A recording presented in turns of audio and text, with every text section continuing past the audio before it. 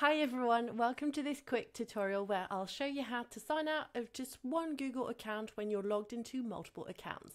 Let's get started. So first, open your web browser and go to any Google service like Google Search or Gmail. In the top right corner, click on your profile icon. This will show you all the accounts you're currently signed into. Next, click on Manage Your Google Account under the account you want to manage. So this is the one that we want to manage. If you want to swap, just click on it and do the exact same procedure.